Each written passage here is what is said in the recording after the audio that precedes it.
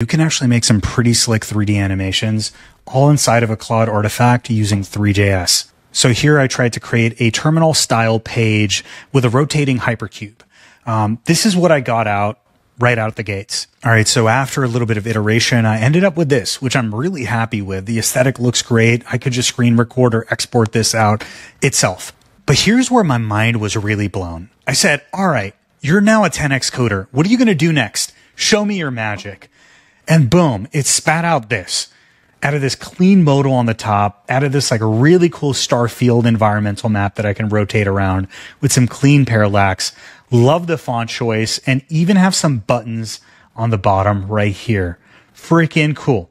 I changed up the copy, tweaked the star field just a little bit, and added back in that color hue effect, and voila.